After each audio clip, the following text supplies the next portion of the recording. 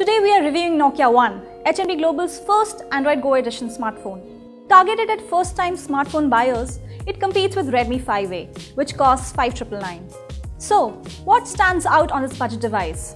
Nokia One tries to cash in on nostalgia with Xpress-on covers available in vibrant colors, and the build quality instills confidence. Of course, Nokia One is unlike newer phones in the market, thanks to thick bezels and a smaller 4.5-inch screen. The rear camera does a decent job of clicking pictures in bright outdoors, and the front 2MP camera also manages to click acceptable selfies.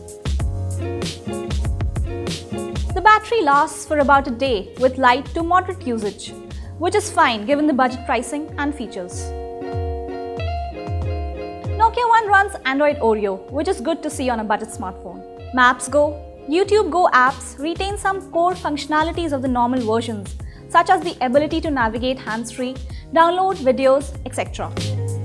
My issue with the phone would be performance. Though the phone ships with Go apps designed for entry-level devices, I experienced lag with multiple tabs open. Multiple third-party app crashes were disappointing. So, what's our verdict for Nokia One? Nokia One might seem like a good deal on paper, but it is hard to recommend, thanks to actual performance. I feel Redmi 5A has a better performance in a similar price range. Buy Nokia One if you want stock Android on a budget.